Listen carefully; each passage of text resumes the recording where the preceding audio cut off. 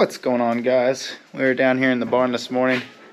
Real quick before we get started on the tractor, we are going to slap this light strip up because I haven't had time to tie into my switch down there and bring another light down here. So we're gonna put a couple screws in and hang that up real quick.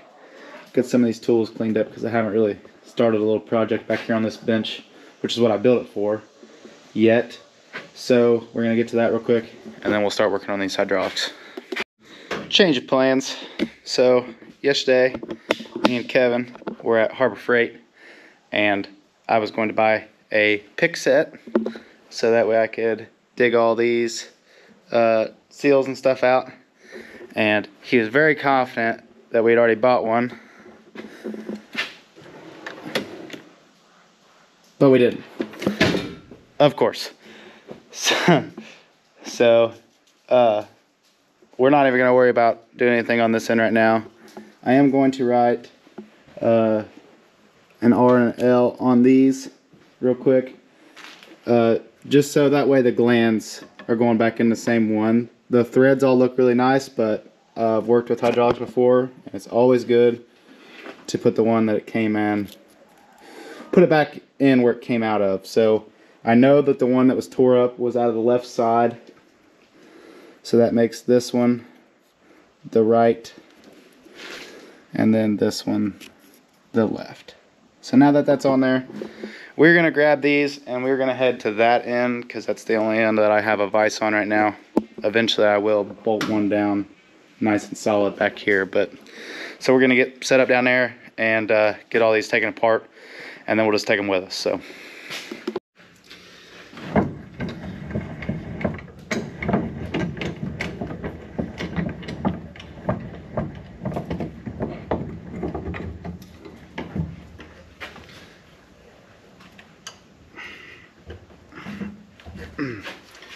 so that's going to hold it. We can use the eye here as leverage to get this nut off, and then once we get this nut off, then the piston, spacer, and gland will all come off, and then we can get in here and look at everything a lot better.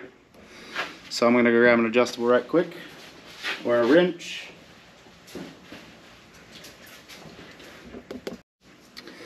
Well, my wrenches stop at 1 inch. I do have 1 1/8 inches, but I have yet to buy an actual complete set. But I do have a deep well socket that is 1 1/16, so hopefully this will bust it off. Wasn't even that tight. Super pleased with how this has come apart for being as old as a tractor as it is.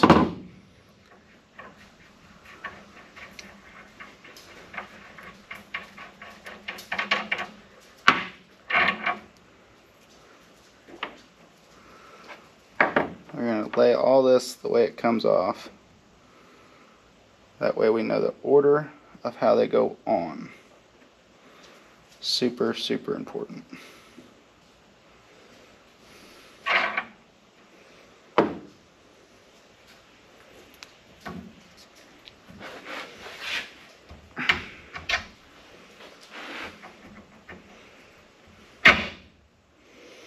That don't even get a seal. That's just torn up stuff for that one.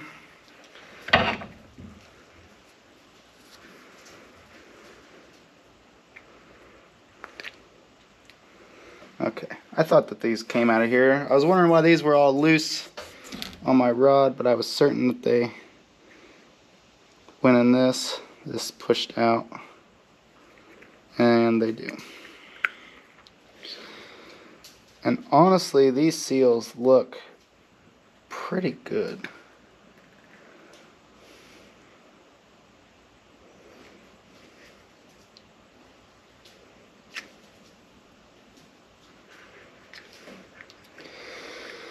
I know I'm this far along and I already have them out, so I could just replace them all.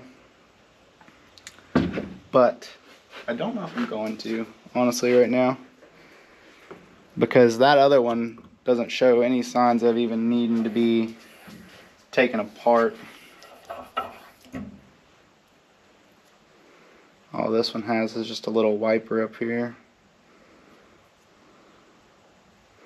I don't know. We might go ahead and do it. That's pretty loose. That's not doing nothing for sure. And now that it's apart, I might as well. So we have all of it apart. So this is the gland. The gland is always at the top, threads into the barrel. The only thing my gland has is a wiper.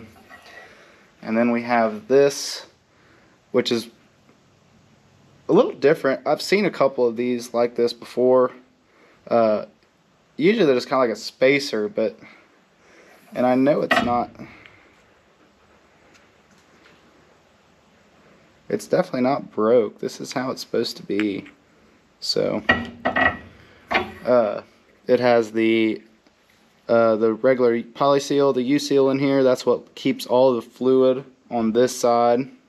Doesn't let it go any farther past. Is this top blue one, and then it's layered up with some more there, and then an O-ring with a backup on the back side there to keep any oil from going through on this side.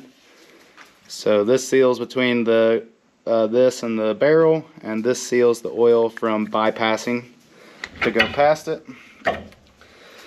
Then we have this here, just the layers of how this is put together with a little spacer. Then we have our seals that go over top.